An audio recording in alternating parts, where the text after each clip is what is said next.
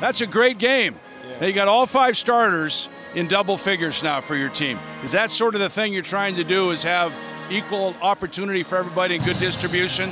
Yeah, so I think any of us can be a main scorer. So we all get touches, we all get in double digits, and it happens pretty much every game.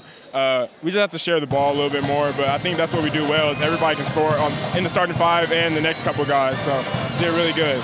Well, you're young. I mean, you're going to have to, it's going to get better as time goes on. So tell me this, how's a guy get from San Bernardino to Utah to Wasatch Academy?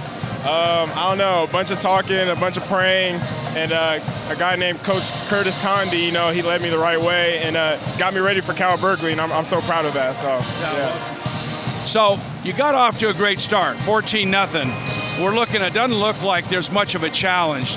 Did that affect you guys at all? Because you seem to get a little flat about midway in the game. Yeah, we came out really intense. A lot of deflections, a lot of steals, and a lot of early transition buckets. But I think into the game, we got a little bit more fatigued and we lost focus. But Coach got on us, and then we ended up winning the game. So I'm just happy for that. Well, you had 32 points off of turnovers, transition points. I mean, you're 6'4", you're playing the 3 position, but you're a guard. You can handle, you can distribute, you can finish. So it's hard.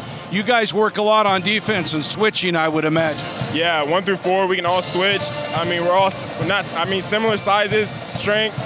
We just had to sit down and defend 1 through 4. 5, you know, he doesn't really switch with us, but like I said, 1 through 4, we can all guard any position. So, yeah, it works in our favor, kind of, sort of. All right. Well, nice job. Keep it going. Okay. Thank you.